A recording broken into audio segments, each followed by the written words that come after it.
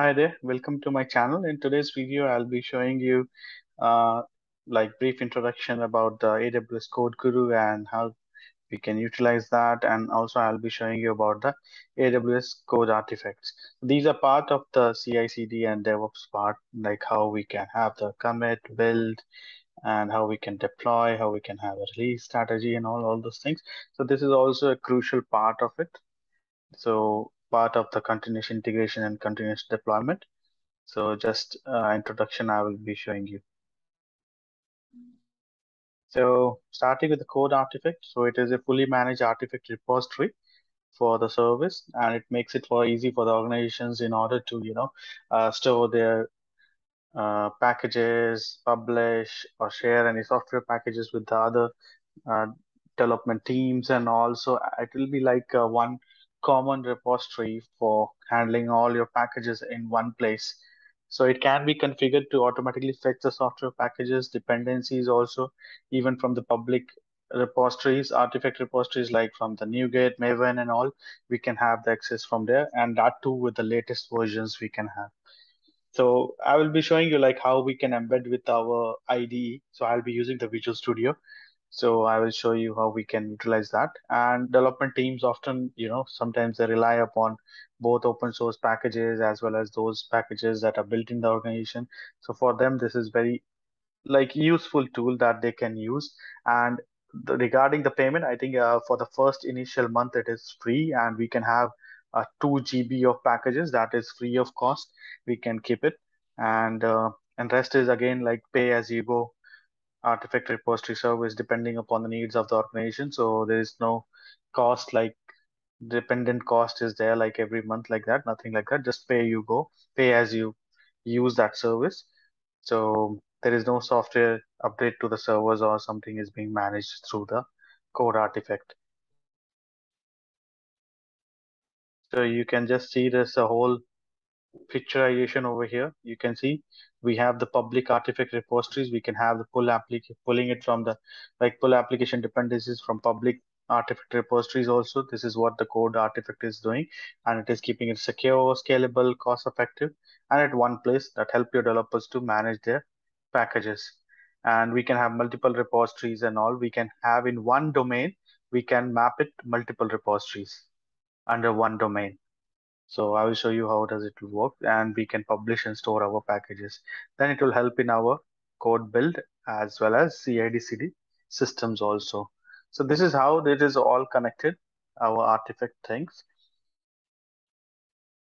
Then next thing is CodeGuru. So basically, just I will give you a quick review about it. Like in CodeGuru, it is basically a reviewer is there that helps you to find out the issues. Normally, it is mentioned like Python and Java. This is outdated content is there, but any you can use repository in order to review your code and what are the vulnerabilities in your code, and whether you have exposed the secrets and all, or some resource leaks are there, concurrency issues are there, or incorrect input validations, or something practices that should not be there that you have followed in your code. So it keeps on, it is based upon machine learning, and it is automatically they review your code within 5 to 10 minutes. They will let you know like what are the things that should be improved in order to maintain the security. And it also provided recommendations like what are the vulnerabilities based upon OWSP, that is our open source authentication system. It is there. So, and also you will be having the internal security practices, what are the best practices. So I will show you how it works, and it helps you to improve, basically to improve your code security, and gives you the recommendations. So we'll go through this, and so let's move on to the hands-on. So I will just go to my AWS console. So here you can see it is a AWS code artifact is there. So the very first thing that we have to do over here, we have to create a repository. So we can utilize this. This repository is for our artifacts, all the packages and all. So I'm just writing over here AWS artifacts. So you can add some description also if you want. And now here one thing, like while creating the repository also you can mention, or after creating the repository also you can mention, like in one domain you can have multiple. Now you can see over in this repository I'm defining over here NuGet store. So this I'm adding. It is optional. You can add it later also. And click next. And this is my account. If you're using some different account, you can give the permissions to that particular account. Actually, I'm using a root account that is not recommended. So domain, let's say AWS artifact domain, and AWS key, let it be the same. And next, you can see external connections, basically the NuGet org domain and your repository, whatever you have. So this is how we are going to create.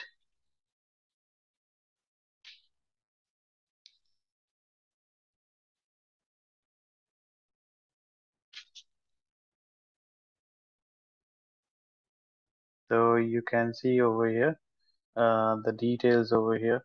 It's mentioned over here. You can see upstream repositories are there. So if you go directly to the repositories over here, you can see AWS artifacts as well as NuGet store.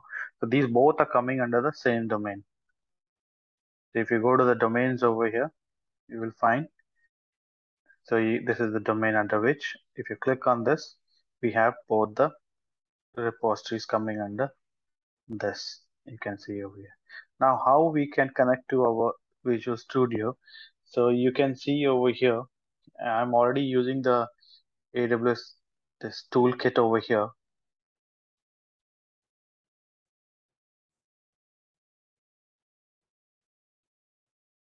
So you need to utilize this. Then you can see over here, this is the code artifact AWS. You can see artifact domain, and then you can see whichever you want. You just copy from here, and then you need to go to the uh, manage NuGet package over here.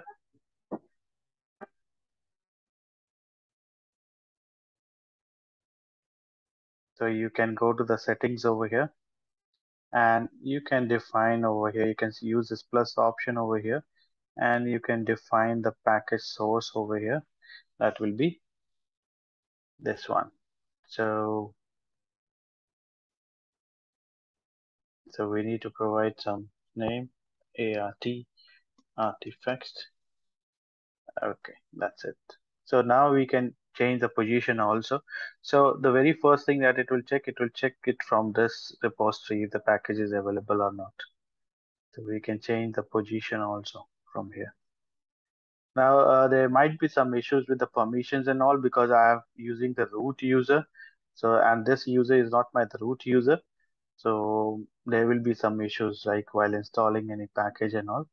So make it sure you are using whatever user to that permissions are given. Otherwise, it will give you the message over there, unauthorized, something like that. So it will take some time. So you can check in my previous video how I can utilize this AWS toolkit. I can have it over here. So I can just see all the resources over here. You can see it is not being authenticated, failed to authorized. So that is the issue.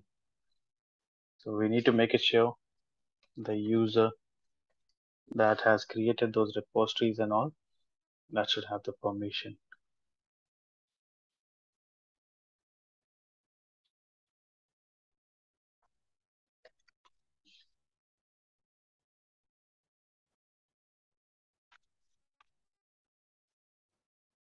Okay.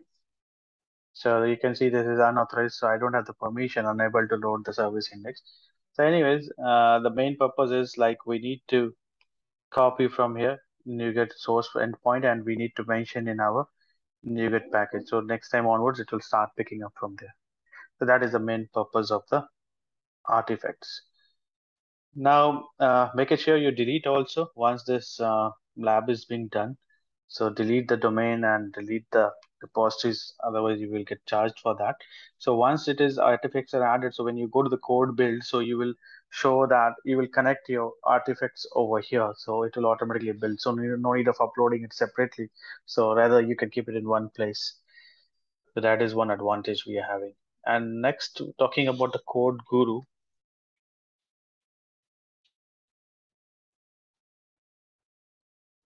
So in the code guru, You can also utilize your existing repository either from the Git, or you can see there are two options are there, CodeGuru Profiler. So that is basically to fix the inefficiency in your application, and one is associate a repository and get the intelligent recommendation. So I was talking about this one. So let's get connected over here, and either you can use code commit or Bitbucket or whichever you want. So I will just use my connect to my GitHub account. So make it sure you select the repository. Let's say I'm using this one, and you can select the master branch, or you can type it over here, master, and you can see, and you can just click over here, associate repository, and run the analysis. So it may take 30 seconds to associate, plus it will take some time to, to create the full detail about your code. So you can see this was my previous code being added over here, and by default one demo is also there. So once you click on this one, it will show you the recommendations. Oops, I hope I deleted, I think so. Oh no, it's there. So the requested resource not found. I think I deleted the resource, that's why I deleted that one. So anyways, it is loading our existing one. So you can see this is the associated one repository that is being added from the GitHub. Okay, that's fine. So we can just check this detail over here. We can go to the code reviews. It will take some time. You can see this is giving you full reviews over here.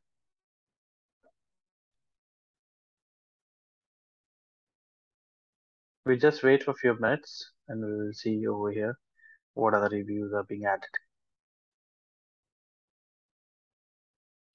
Okay, so you can see over here, this it is already done. The analysis is being done. So it is showing that 0 lines of code were reviewed and there is no recommendation. But actually, I think there was just a template over there. That's why. So it will just give you the whole details over here. I'll just show you the demo so you can have an idea like what kind of recommendations they will give. So this is like depending upon the repository over here. So you can see you will get like this SRC resources application config line. There is some URI formatted database connection string is there. Then so all those things it will give you the details. So this is all based upon machine learning. So you can see that there is some problem with this. So it will highlight like this. So you can see there is a key is being there, secret key is being used. That's why. So it is to be replaced by the merchant language to be set by the merchant. So these are the things that we can like utilize in CodeGuru in order to make sure our code is secure and all.